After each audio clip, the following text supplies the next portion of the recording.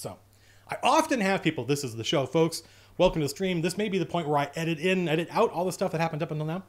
I often have people, and this has been true since we started the channel, ask me, hey, I've built this world, and I've got all this cool backstory and stuff, but my players don't seem to engage with it. What do I do?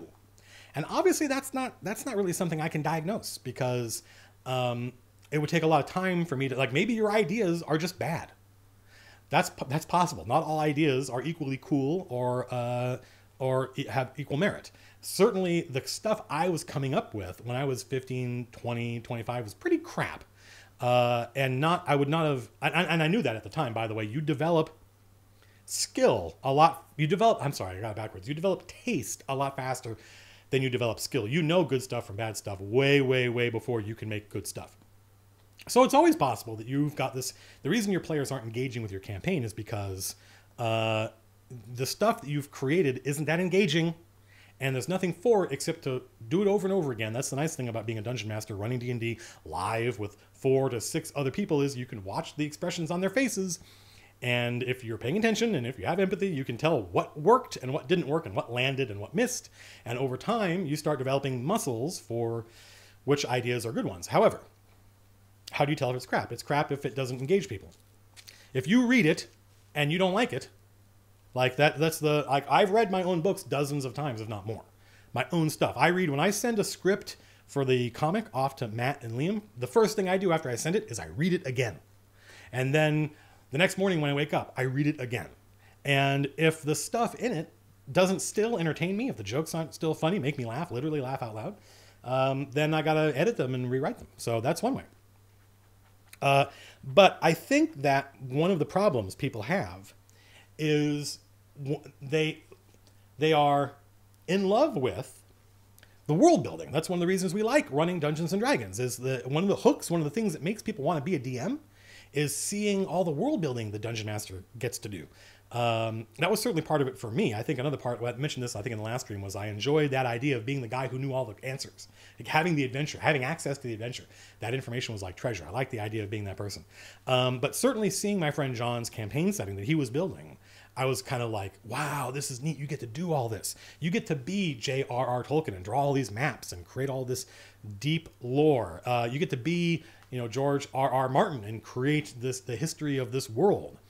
And that's a lot of fun, and that's one of the things I think that attracts dungeon masters. But, and this is an important lesson, the reason you are hooked on DMing has nothing to do with the reason they are hooked on playing. You may really like the world building. You may really like the challenge and spending hours at home drawing maps and coming up with names and NPCs and orders of knights and the history of your world. You may love that, but that has nothing to do with the thing the players have showed up for. The players have showed up to roll dice and push lead. The players want to kick down doors and kill orcs, right? So the trick is, and this is the subject of this video, how to take all that nonsense that you've come up with, that I think anybody can do. Anybody can come up with the nonsense. The trick is then presenting it in front of the players in a dramatic way. Let's see, have I missed anything in the chat? Every once in a while, as you know, I've got to stop and kind of go and see if anybody's... that was a really tough lesson for me to learn, the terrible DM says. Well, hopefully you picked that name way back then. Yeah, because remember, like, your players don't owe you interest in that, or the work you did on your world. I'm going to say this again because it's important. The work you have done on your campaign setting, they don't owe you anything for that. You did that work for you. I know you think you did it for them. I disagree. You did it for you. You did it because it was fun for you to do. You didn't need to do it. Like, you can run D&D with just a town and a nearby cave, and there's some goblins in there. Go. And what's the name of the kingdom? What's the name of the world? What are the name of the gods? I don't know. Use the gods from Player's Handbook. I don't care. Right? You don't need all that stuff. You did it because you liked it. Well, that's fine, right? So half of this deal is not feeling as though the players are in any way obligated to like your stuff. You like it. That's the hook for you. But at the same time, recognizing that you're going to have more fun if you can get them to engage with it. And so that's going to be what we talk about a little bit.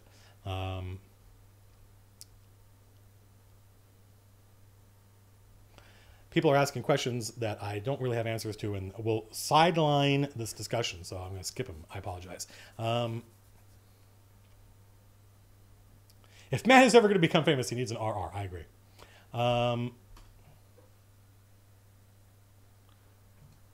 Stand by. Okay, so let's get kind of the meat of what we're talking about here. At work, I still am the lead writer the head writer, the only writer at a company called Turtle Rock Studios. We just a couple of years ago produced a big AAA game called Evolve. One of the things I'm proudest of creatively, maybe the thing I am proudest of creatively in my life, we created an entire universe, me and the artists and the designers, and that was just a blast. And there was a point, this is the homework. Remember the homework I assigned? If you don't know what we're talking about as far as homework goes, hit exclamation point lore or exclamation point writing. I could just say bang, bang lore or bang writing, and you will get links to the examples here. So the process of creating this universe was largely me working with the artists, and the artists were coming up with characters, and I would interpret those characters through my own lens. I was kind of the custodian of the world. And I like how 50 people all type it, as apparently none of them thinking, I don't have to do it, somebody else will do it. It worked a minute ago. I think you folks may have overloaded it. Yeah, no, there it is, right there. So, Chosen of Nemelex asked a question that I'm going to have to skip because it's not, it would derail the conversation. So we're building this world, and I'm working with the art director, who had one of the owners of the company, who has very specific ideas of what he wants the world of Evolve to be like, the box in which he wants it to fit. But within that box, I was free to do whatever. And, you know, the artist would imagine this character, design this character like Markov, for instance, and the artist working on him thought he was a space marine. And I was like, well, no, I mean, that doesn't make any sense. We already have another character who's a space marine. And that character's outfit's completely different than this one. So this character he can't be a space marine. Otherwise they'd be sharing similar, at least iconography. This guy's got a big lightning gun. I think this character is an orbital welder. I think he's like a blue collar, and people really like that idea. So it was up to, now if people hadn't liked that idea, I would have thrown it out, right? I didn't have the power to be a tyrant. My ideas had to succeed in the marketplace of ideas with the other developers. But generally, that's how the game was being produced. And there was a point where one of the producers on the game came up to me and said, hey, we need you to write backgrounds for all the characters in the game, for the playable characters. And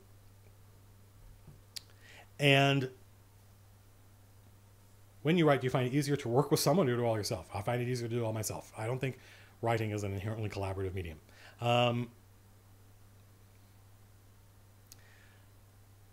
So this producer was asking for lore. Right? They were asking for non-narrative fiction. They wanted to know, how old is this character? What's their blood type? What's their hair color and eye color? Where did they go to school? That's the background information that you get in a lot of these games. And it's all nonsense. It's bullshit. And I just said, no, I'm not doing that. I said, I'm not going to write that. And the producer's like, but the artists need that stuff. And I'm like, well, they haven't come to me and asked for it. I suspect that's something you've decided they need because maybe you worked on another project and that's how they did it there. But I sit in amongst the artists and we talk all the time about this stuff. But if we need something to kind of get people all on the same page, give me a little while and I'll come up with something. And the producer was like, okay, fine. So did Matt already talk about his arm? What arm? And I completely agree, Mama Meat Boy, that 100%. So what I did was, and I worked on this for, I don't know, like a week or so, and I was trying to get it done for the Christmas party, which I did.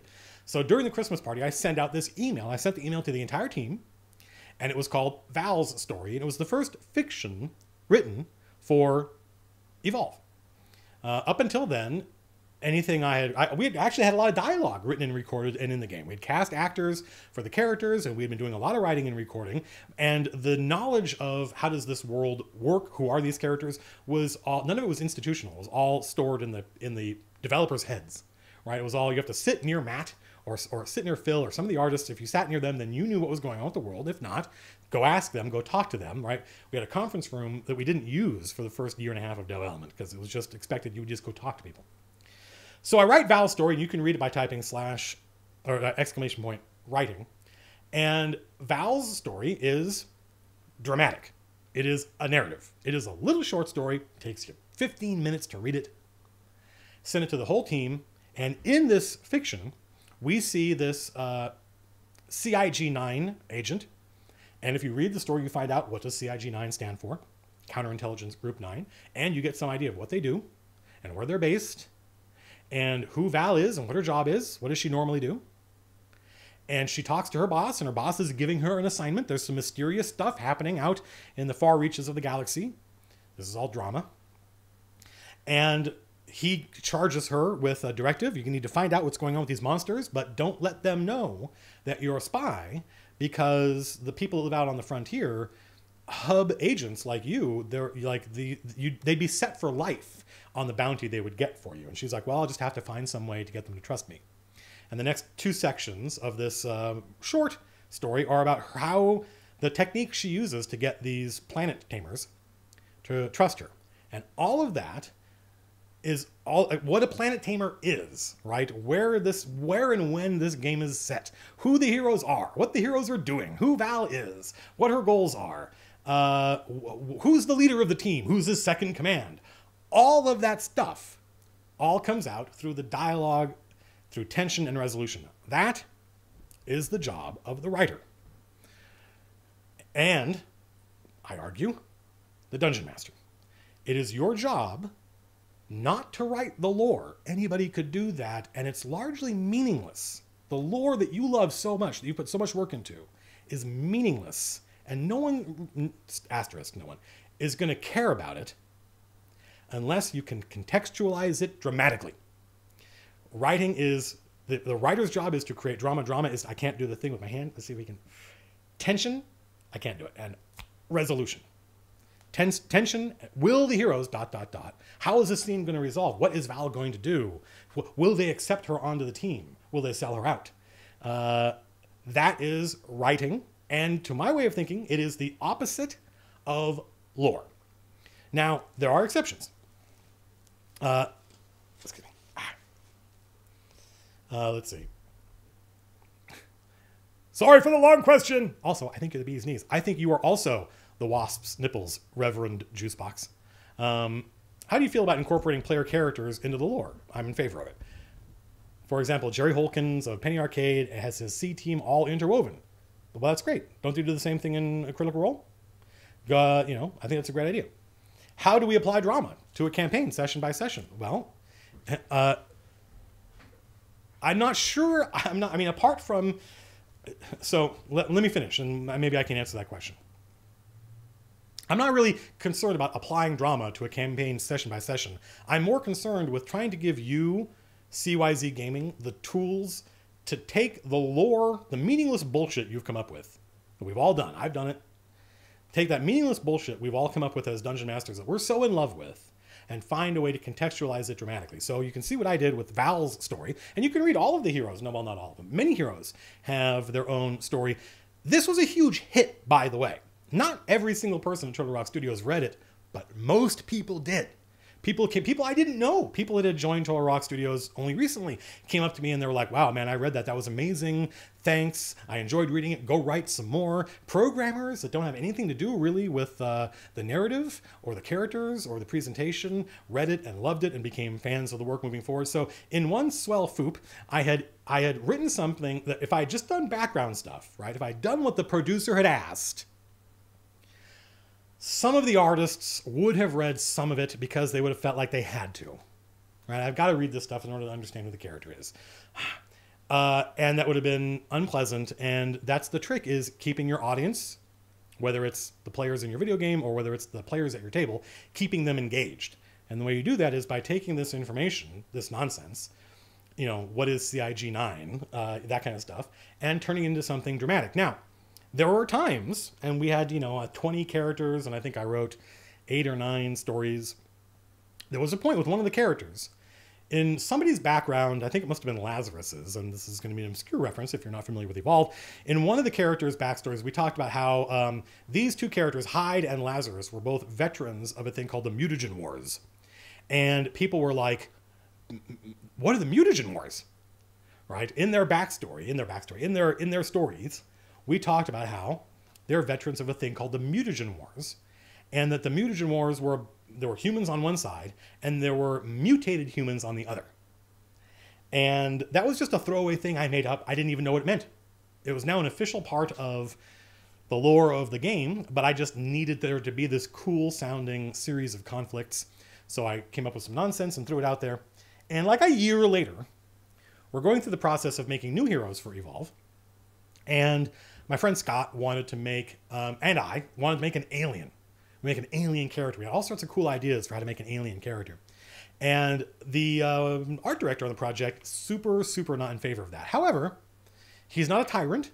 And he's like, all right, listen, I think this is a bad idea, but I'm not going to, if you guys come up with something that the team likes, then I'll step back and let you guys work your magic or whatever.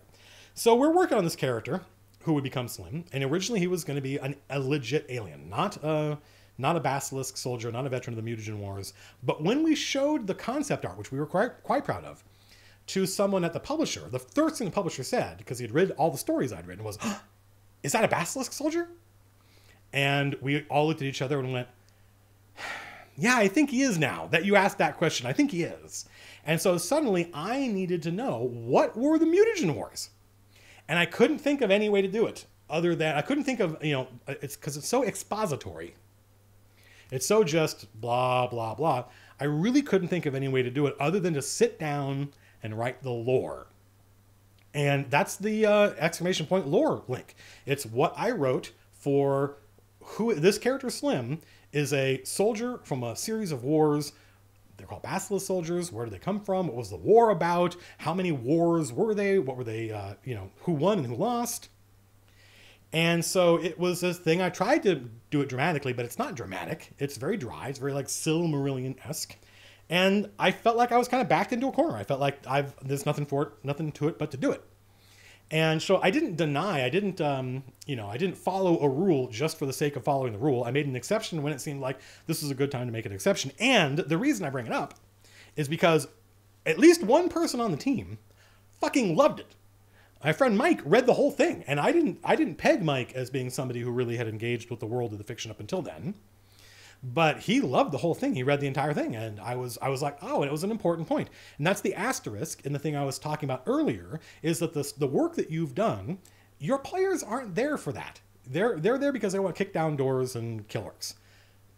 But every once in a while, you get a player who really does like the lore, and who really does want to read that stuff. And that's when you kind of get lucky.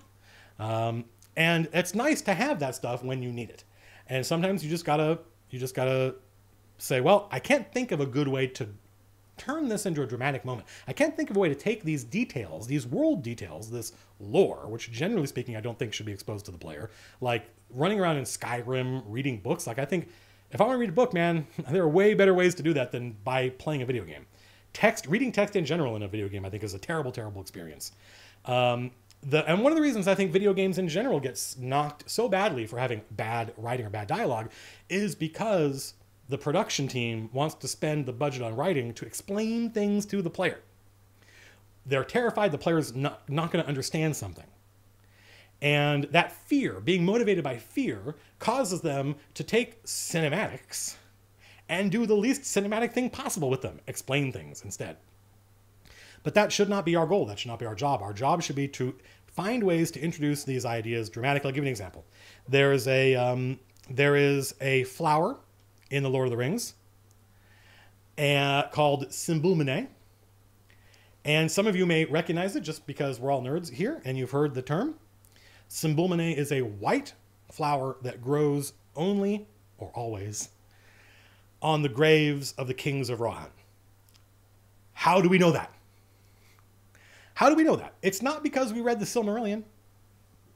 It's not because Aragorn and Éowyn were just riding through a field and she just points to it and then artlessly, without drama, says, oh, look, here are those flowers that only grow on the graves of the kings of Rohan. It's because in a scene, step one, it's a scene. It's something that happens. It's put in front of the players. Let's imagine it's a D&D game. Put in front of the players. Two characters, right? You can see where we're going with this. It's going to be drama. My right arm doesn't want to work. Drama.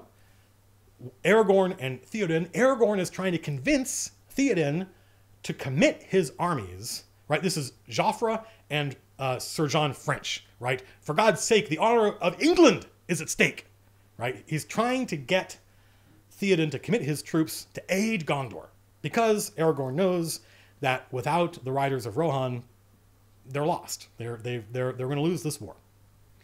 And Theoden is standing over the grave of his dead son. And that's not just a detail, by the way, especially if you watch the movie. They do a really good job in the movie. Really quite a good job of writing and acting. Because Aragorn demands, he puts the issue in front of Theoden and says, Gondor needs aid. And Theoden wheels on him and confronts him and says, where was Gondor when the Eastmark fell? Where was Gondor when this other catastrophe happened? Where was Gondor when... And he stops himself. Because he's a king, and kings don't... But you know what he was going to say. He doesn't have to say it. You know what he was going to say. He was going to say, where was Gondor when my son was killed? Right? And in this scene, talking about his dead son, Aragorn trying to get him to stop being a father for a minute and be a king, there's symbulmony over the grave. And he talks about how it grows over the graves of the kings of Rohan. So that's not lore, man. That's writing. That's good writing, right? Tolkien took some meaningless piece of setting bullshit that otherwise we wouldn't care about, except, you know, in that kind of nerdy, I just like detail for the sake of detail sense, which I think is unhealthy, generally speaking, and turned it into something dramatic and put it in front of us in a dramatic context. Welcome to Egypt. Don't do the hand thing. It doesn't help visualization much and hurts you. Be safe, my dude. Don't tell me what to do. So let me give you another example. How do you know what the Kessel Run is? It's not because you read the Encyclopedia of Star Wars, right? It's not because you were playing the Star Wars MMO and there was a book about runs and you opened it up to the chapter Kessel, right? It's because Lucas, and I think he's going to get, time will be more favorable to him. History will be more favorable to him than we have been. His I think storytelling breakthrough was he knew you could just say this stuff and move on, man. So in, again, a scene, which means it's put in front of us, two people, you see a pattern? Two people are arguing. So that's drama. Will the heroes, ... Will Luke be able to get Han to lend them his ship? They need a fast ship because the Empire is after them and they're trying to escape the Empire's clutches. They're on the run. That's dramatic. And Han says, fast ship. You've never heard of the Kessel Run? Now, it doesn't matter what the Kessel Run is. Let's not get hung up on parsecs or whatever. Let's not get hung up on the possibility that maybe Han just kind of made that up in the moment to impress Luke because Luke's a farm boy. How does he know any better? That's not the point. The point is that Lucas took this little piece of setting detail, the idea of a Kessel Run, and put it in front of us in a scene with two characters coming into conflict. And it's stuck in our minds forever. It's stuck there forever because it escalates the conflict. Fast ship. Like it did the Kessel Run in 9.7 parsecs or whatever. And so you don't know what that is, but you're like, God damn, I need that ship now. That's a fast ship. Now we have to have it. If he had been like, well, I don't know how fast it is really. It's pretty. It smells nice on the inside, but I don't know if it's really that fast. We'd been like, okay, well, sorry, Mr. Solo, is that your name? We'll go talk to somebody else. No, he escalates the drama by saying, oh, it's a fast ship. All right, it did the Kessel Run and blah, blah, blah. So my submission to you is that we as writers, all of us, this is not a black and white thing. It's something that I have to work at all the time. Whenever I'm writing something, I write the Critical Role comic. Whenever I've got a chapter in the Critical Role comic that I've got to write, something has to happen. And I just don't want to write it. I just don't want to write it. It's going to be boring. It's going to be dull. It's because I have not found a way to do it dramatically, right? We have to up the stakes. There has to be lives at stake. Anyway. Why is liking detail for the sake of liking detail unhealthy?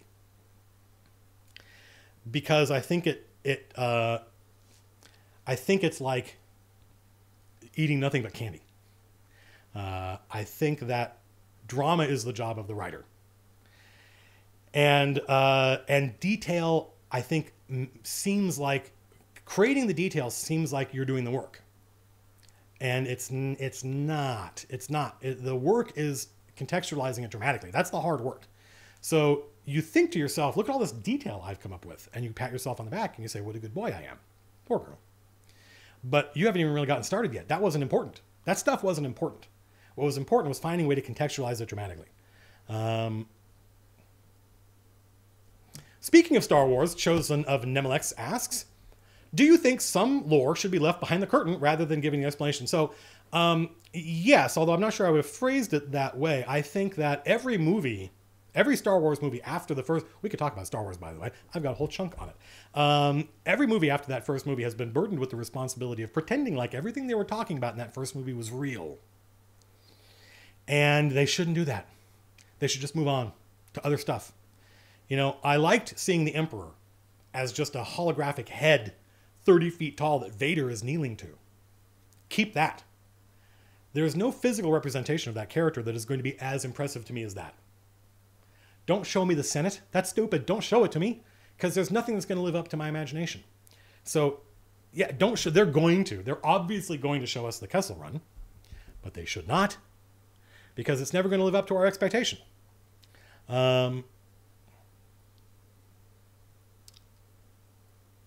So we should not write lore.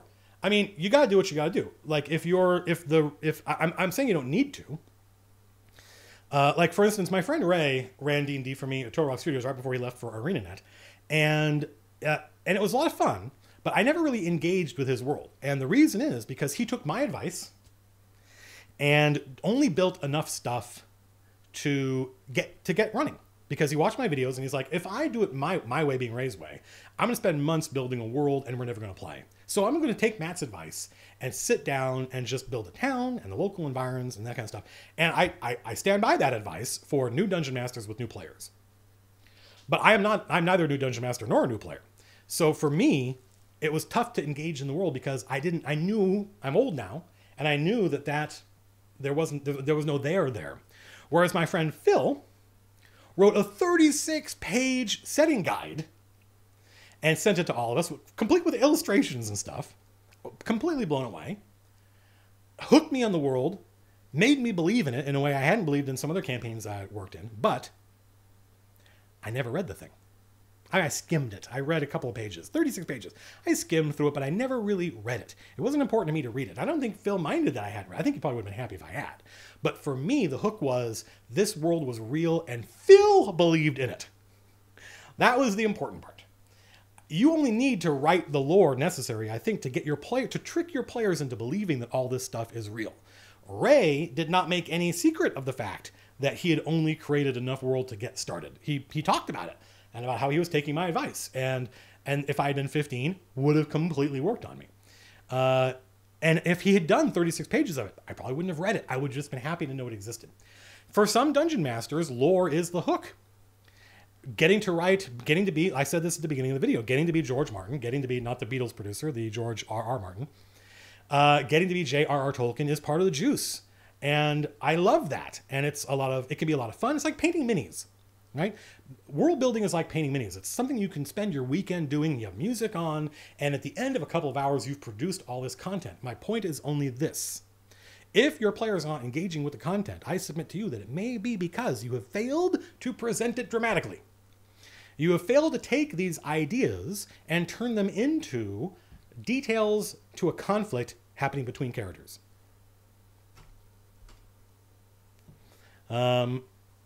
So how are we doing, by the way? It's we're an hour into this, and I feel like we covered a lot of ground.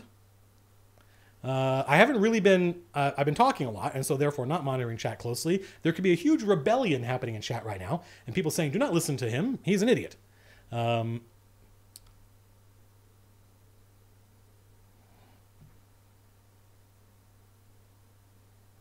know, Nibros asks, how much is enough prep? And unfortunately, there's no right answer to that. And I would be remiss in my duties if I were to imply that there were. Different players are going to key off different details. For instance, I could never really get into the Forgotten Realms. It never seemed like a real place. because I tried to run it when it came out. This is a long time ago, obviously. There was no indication of where the national boundary, like who's in charge here. Is this a country? Is this just a region? Is it a duchy? Is it a dukedom? Who's in charge? Are there knights? Who dispenses justice? Who do the townspeople complain to? How does trade happen? There's none of these details existed in that world. That hasn't stopped that setting from becoming really popular. It's a very personal and idiosyncratic kind of thing. I find maps help a world seem real, but also don't let that depress you, because maps are hard to do if you're not a cartographer. That's why I like Hexographer, because it makes pretty good looking maps and you don't have to be an artist. Cake Oryx, we are glad you made it. Let's see.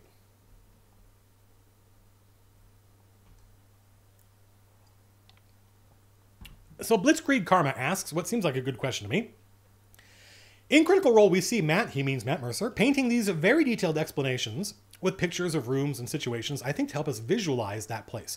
So do you think these details don't need to be in place to get the same involvement from the players? I absolutely, well, I think, it's hard to say. You may have watched more Critical Role than me. I should talk to Liam and ask him about this. Is Matt providing the level of detail that he has learned his players need? Is Matt providing more detail, really, than they need? Or have they learned what the right amount of detail is based on having him as their, in many cases, only dungeon master? I don't know. I certainly think that he enjoys, like, I try to, this used to happen a lot more than it does now, thank God. People seem to have gotten over this. Comparing he and I, maybe because I'm not running a live game right now, that might be why, but comparing him and I as dungeon masters, and he DMs like a writer and I DM like an actor. I don't like giving players long, pre-written descriptions of things. I like knowing things. This is something they teach you in speech debate. They teach you in forensics, is just know your subject really well, because then you can speak on it extemporaneously, and you will always be more engaging if you're doing it extemporaneously than if you're rehearsed. Right? So don't try to memorize stuff. I don't write out long speeches for my NPCs. Maybe I'll do a couple of catchphrases. I know what this castle looks like.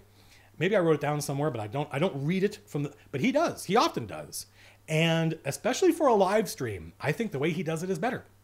Because me doing extemporaneously, I'm often kind of in a hurry to get past it. I'm often in a hurry to get it over with. And whereas he takes his time and engages his audience. And so I think that tends to work well for him. But I think the answer is you need to know your audience and need to know how much detail is enough, how much is too much, and stuff like describing rooms. That's not really, when we talk about drama, that's not really what I'm talking about, I don't think. Whoa.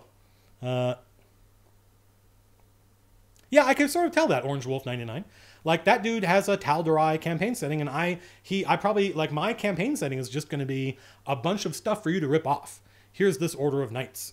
Here are all the different codices, right? You've seen the Codex Terranosus, right? There's like at least 12 of those things. Here's the Teeth of the Dragon and how they work and their origin and stuff like that. Here are all the different types of monk titles, the Master of Ravens, the Master of Locusts. Those things are all going to be in my campaign setting guide, but there aren't going to be any maps or any of that stuff, because I think it'd be better for you to just rip off that stuff. But you can tell, like, this is the kind of stuff that is the juice format. Is it okay for the GM to maim the characters? I mean, in the context you're asking, Bear-Dur, sure. Remember, that's a fantasy game and they can undo that stuff, right? Restoration, greater restoration. I would not do it to screw them, though. That seems unsportsmanlike. I think doing it to add a temporary bit of drama. What's your view on balancing saying yes to player ideas and presenting details of your world without having anything going sideways? Well, I don't always say yes. I sometimes say no. But what I try to do is try to meet people in the middle. And say, okay, this is what you want to do. That's weird. How about my version of that, which is this? And then listen to them and see what they think of that, because they might like parts of it, not like parts of it. Let's see if we can keep the parts you like. And, it's kind of be a back and forth, and just be open to the idea of changing stuff over time. Like, if it doesn't work this week, let's try it again next week. Let's see. You tread heavily, but you speak the truth. Welcome, Egypt says. Thy mother mated with a scorpion.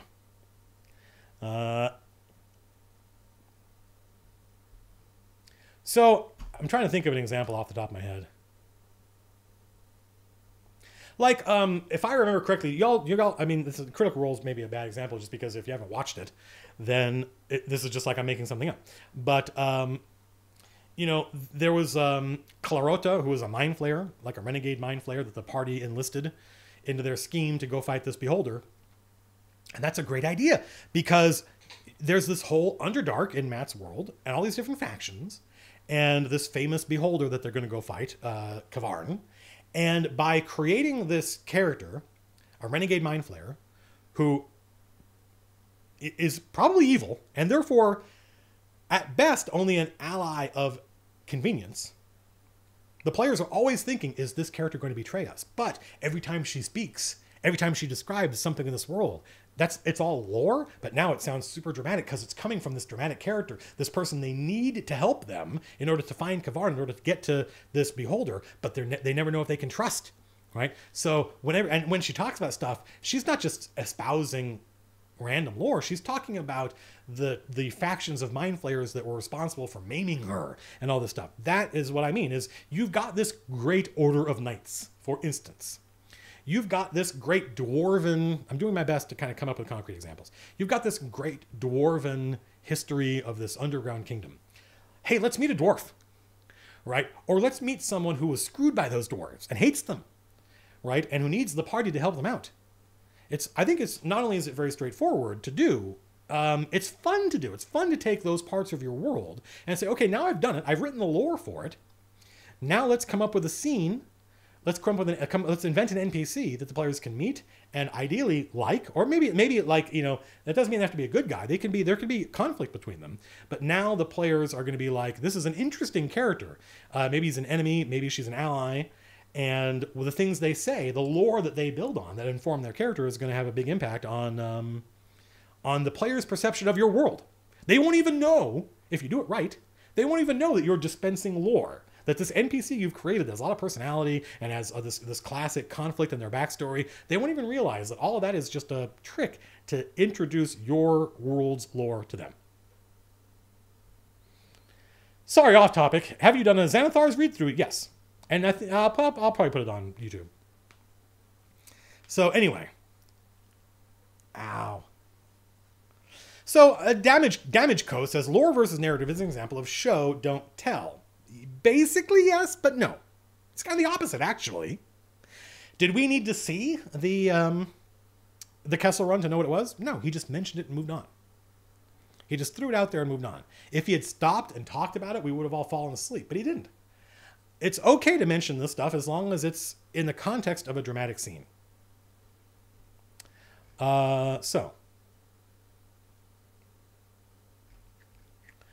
Do you have advice for creating a pantheon for your world? Unfortunately, Enigma's Prime, I get asked this a lot. I don't know why. Obviously, there's a problem out there with people feeling as though, I guess because it's maybe one of the things that you're not expected to come up with classes and races. You're not expected to come up with backgrounds, but you sort of are expected to come up with gods, I guess.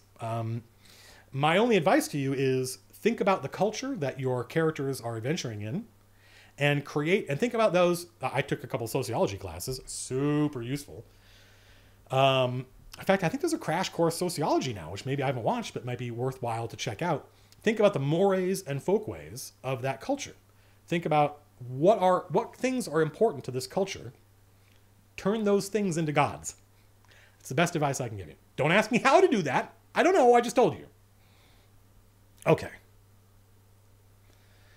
Whew. How are you feeling, Matt?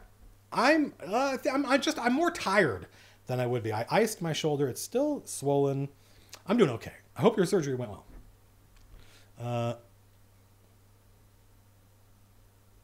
How do you deal with big info dumps of your character should know about this war, but you as a player do not? YYZ. Flying into Toronto.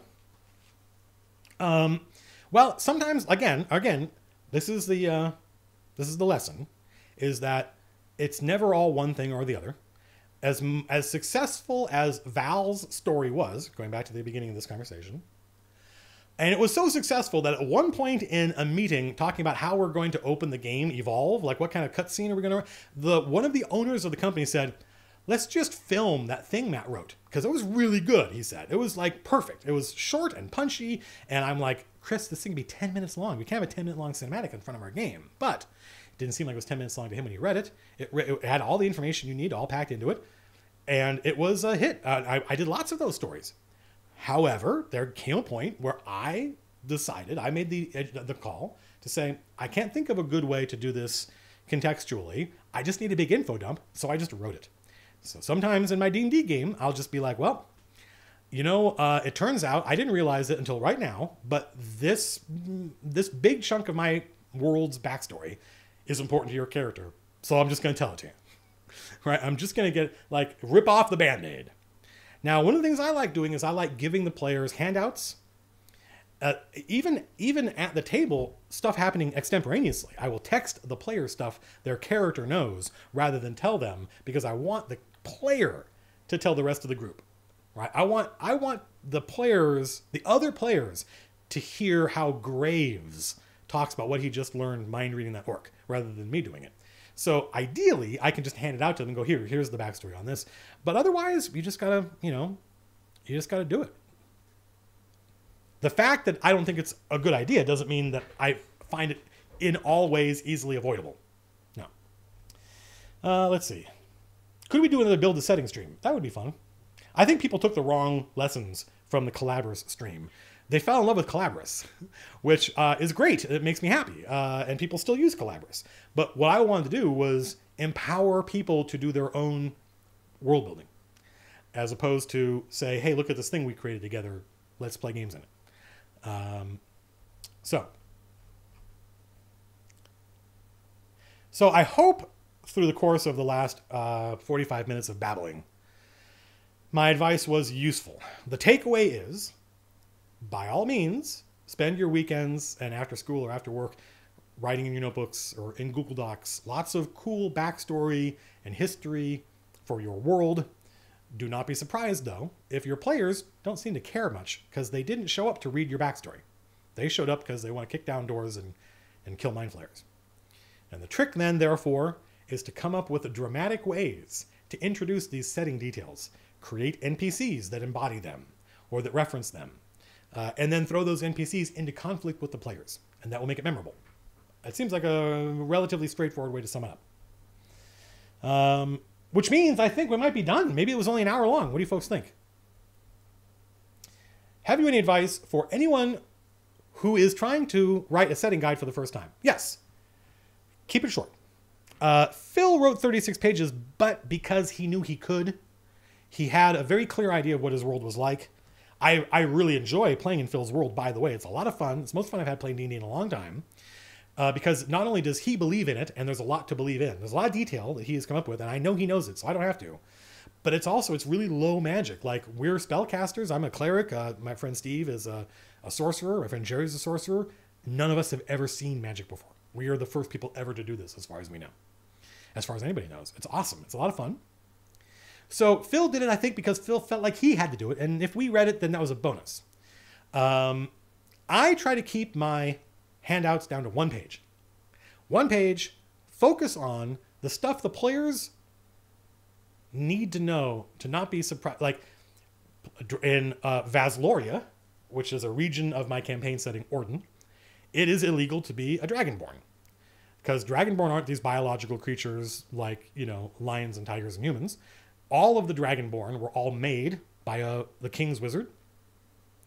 And then somebody usurped the king and had those knights all declared outlaws. And that creates this great tension. Well, if you're going to play a Dragonborn in my world, you need to know that. Otherwise, you might not have a good time. You might feel ambushed by this setting detail. And that's not cool, man. So I try to put that stuff, all the stuff that I'm like, well, if you're going to play a dwarf, a lot of humans are going to, they're going to judge you because they think all dwarves are slavers. That's not true, but that's the cultural stereotype. So these are the things that I make sure the players know. Like, what kind of stuff do you need to know in order to make a character and not later on feel ambushed by a setting detail? Okay. What are you reading right now, Matt? I'm reading a book, Druid Griff, called Hero. I think it's called Hero, The Life and Times of, stand by. Don't nobody go nowhere. I want to get the title right. The Wonders of Technology. Where is my Kindle? Here we go. It's under Kindle under A for Amazon. Hero, The Life and Legend of Lawrence of Arabia. I read a book earlier, and this is going to inform the next politics book called Lawrence in Arabia, which was very interesting, although not... It was interesting, but not well written. I didn't feel. Kind of dry. But Hero, The Life and Legend of Lawrence of Arabia is super good. Reads real fast. It's fun. It's interesting. It's dramatic. And it's really, I think, have a big impact on the next politics video. Okay, so I have a question. What can I do about my players who don't really want anything, Conrad the Duck asks. Well, let me give you a piece of advice. I mean, obviously, I don't know your players, Mr. Duck, but I'm going to do my best. Have you given them the Dungeon Master's Guide? Have you let them read the DM's Guide and look at the treasure therein and see what kind of stuff they key off of, right? That's something 4th edition did. It was the only edition of D&D that put the magic items in the player's handbook. But I think that's a brilliant idea. The players should have access to the magic items because it's one of the things that motivates them. Ultimately, if stuff like that doesn't work, Conrad the Duck, that's what the West Marches is for, man. That's the West Marches is a style of play Ben Robbins came up with because he was tired of his players not wanting anything. They just showed up because it was Thursday night and we played D&D on Thursday nights. And he's like, but what do you want to do? And they're like, I don't know, whatever. He goes, okay, well, when you folks come up with something, let me know. And that was the only way play ever happened. We did a whole video on that. Wizard of War asks how to run a good sandbox. I did a video on this. There's not a good answer other than have many different pieces of content prepped and ready, and then put them in front of the players and don't prefer one over the other and see what give different players hooks into different adventures, and then sit back and let them do what they want. I'm way behind on chat.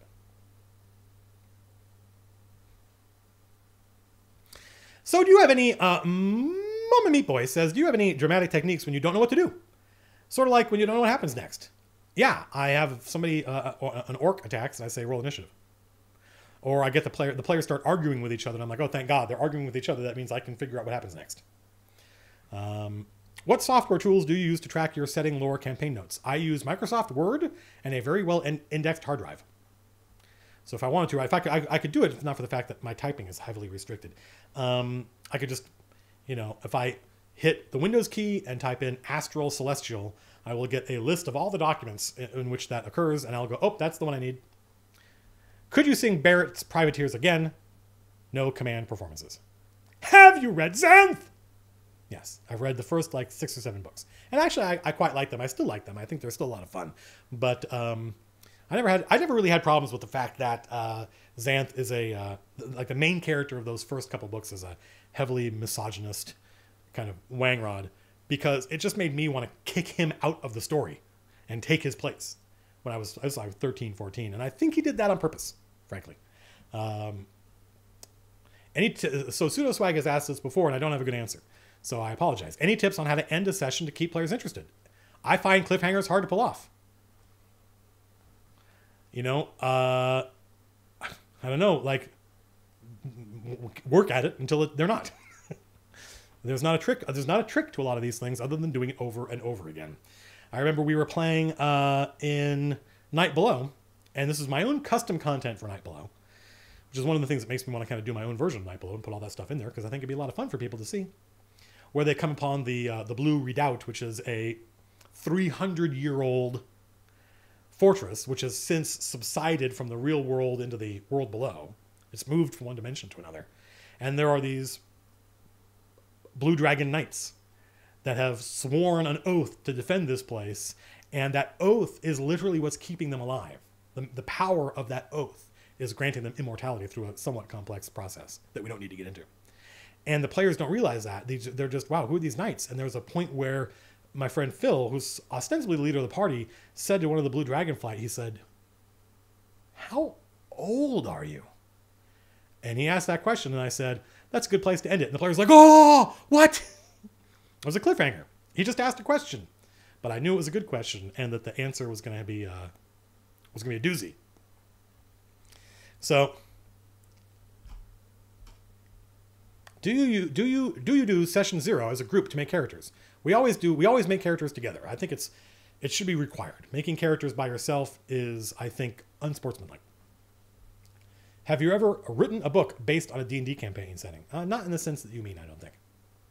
Do you have any advice for creating details? This is the best I can do for you, Magnificento Fat. People ask me about how do you name stuff, and I think built into that is that they've watched some of my stuff and they go, Matt, those are cool names. How did you do that? Well, first of all, what kind of stuff do you like the name of? Right, like, so for instance, my first day at work at Total Rock Studios, my boss, Phil, said, hey, one thing you could be working on right now, since it wasn't clear exactly what I would be doing right away. We don't know what the name of the planet this game takes place on is. And it would be nice to just, instead of calling it Planet X, and I would look at some of the other stuff they'd come up with, and I'm like, these ideas are all terrible. And Phil agreed. And I was like, okay. And he said something important. He goes, I like a name like Arrakis, which is the name of Dune, by the way. And I was like, oh, okay, Arrakis. He likes that. Okay. So I did what I'm suggesting you do. I started doing research. I was like, where does he get Arrakis from? It's from Al-Rakis, the dancer. Because the idea is that this planet, as it moves around its star, it causes the star to, it glitters, and it's like dancing in the. And I was like, oh, okay, cool. So it's not that no one now knows that it was originally Al-Rakis. Arabic. It's just, they call it Arrakis and they don't know what it's from. And that started me down the path of coming up with the idea that the first colonists here, the first people that broke ground, was a Chinese corporation, and the Chinese name for world, the Chinese word for world is Shirje. And I'm pronouncing that wrong, but so what? I hope it's obvious that that's not the point of this. Or maybe it is. And that then the next group were a Russian company who bought it from the Chinese company, and eventually an American company buys it from the Russian company. And each, like the Russians heard the Chinese guys all using this term and just mistook it for the proper name of the world. And they thought, oh, that must be the name of this planet. And eventually, over the course of a couple different generations of corporations, it got shortened to Sheer. And Phil loved that. He's like, that's a cool name. He didn't even care what my process was. The fact that I could explain why it's called that made him happy. But more important was the fact that it was a cool name. It sounded cool, and people on the team liked it. Sheer. Yeah, that's awesome. Good job. If the process, it doesn't matter how good your process is, if it produces a name people don't like, you can't defend the name by saying, but my process was so good. Either it works or it doesn't work. We had to name the monsters in Evolve.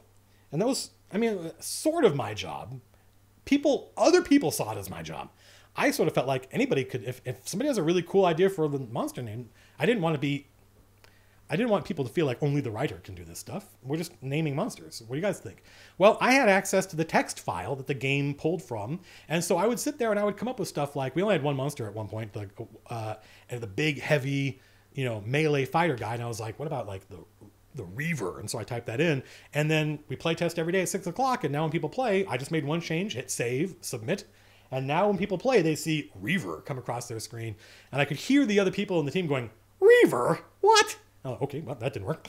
Let's try, what about the Bruiser, Brawler? I'm thinking of Left 4 Dead, because we did Left 4 Dead. Left 4 Dead names, the Smoker, right? Stuff like that. The Boomer.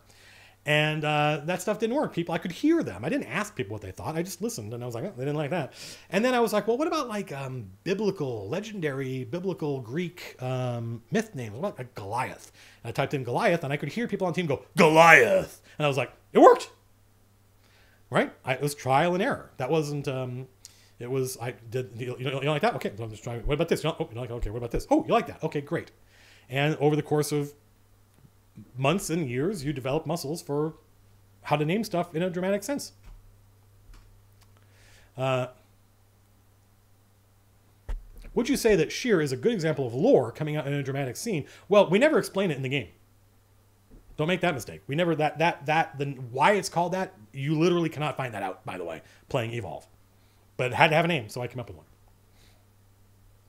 Bloodmerk, I am glad one of the things that makes me happy about Priest, my first novel, is that you can read it in about a day.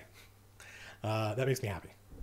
I wanted to write a novel like the Piers Anthony stuff that I read when I was a kid, or like Terry Pratchett books or Robert B. Parker books, where you can 350 pages and out, and you could read it in a weekend. I hope you like the sequel.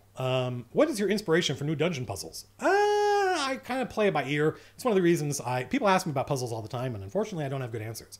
I'm not a puzzler.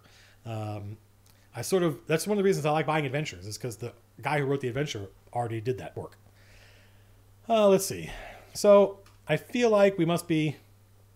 Yeah, I'm glad YYZ caught that. It's one of the things I like about having a substantive number of followers, is I can make obscure references to stuff, and people will get it.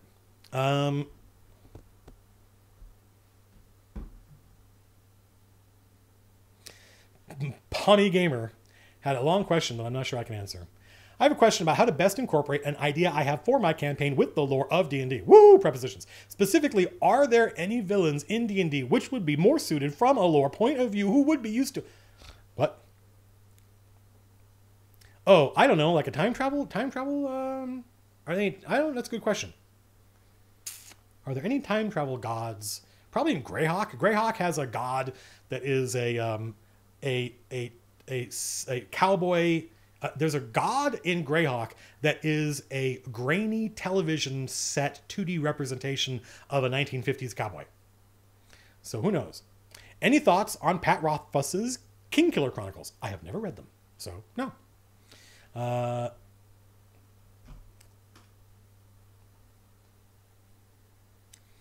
What are your thoughts like the OSR games, like Lamentations of the Flame Princess and Labyrinth Lord? I think those things are cool. That's about as far as I'm more interested in the adventures than the system. So a lot of the adventures I've checked out and would enjoy running, but I probably would just run them in 5th edition. All right, so I think we must be done, because we talked about the subject. I hope, you have to imagine me putting my other hand up and bowing. I hope that I was able to take the subject about how to convert lore into writing and engage your audience. Remember, we all remember what the Kessel Run was. We didn't have to go do any research. There was no handout for it. And how to take that stuff that you enjoy doing, the kind of painting miniatures version of Dungeons and Dragons, world building, the stuff you did on the weekend before we played, and try to turn it into something that is dramatically contextualized. Give these details to characters and put them in front of your players with drama, tension. I have no idea how to answer that question, CIH Harrison. Are you going to put this up on YouTube? There's only one way to find out. It's after I've thought about it for a while and maybe watched it back. Okay, so yeah, I guess we're done. I was thinking about doing a Star Wars chunk, because those new movies, even though I really, really like I loved Force Awakens, saw it several times in the theater. I loved Rogue One, saw it several times in the theater. Both those movies make me really angry, man. Make me really angry. But that was not what we advertised, so... I do not know the answer to that question, Little Billy. I do not remember. Posting your questions, CIH Harrison, multiple times, unfortunately, is not going to help me come up with an answer. So I guess that's going to have to be it. It's been almost an hour and a half, and I am tired. I'm wiped out, still recovering from surgery. Don't know if we'll do a live stream next Saturday. We might. I'm going to download this one and take a look at it and watch it, and maybe put it up tomorrow morning. We'll see.